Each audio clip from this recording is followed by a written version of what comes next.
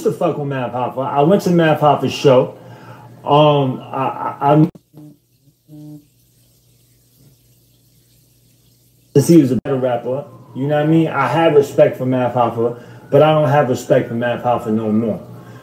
My respect for Math Hoffa disappeared after recently when I seen Math Hoffa had Troy Ave on his show.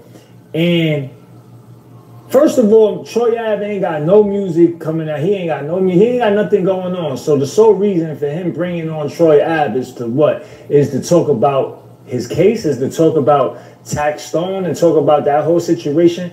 And I think that having somebody on, and if you're supposedly coming from the streets and you're supposedly coming from that cloth, you know what I'm saying? Having somebody to come on and talk about an active murder, like an active criminal case, you know what I'm saying? An active murder case is I don't think that's street at all. I lost respect. I would never watch another Math Hoffa show again, ever.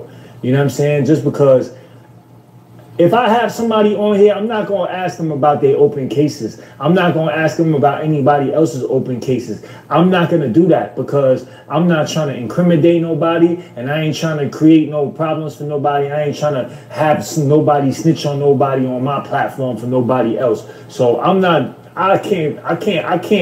can't show anymore. I will never support that show again.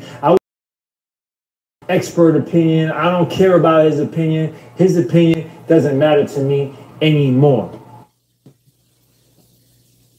For the platforms, like the platform should have a responsibility. Shall we begin? Huh? Huh? Shall we begin? Shall we begin? Let me play this one more time, because I got to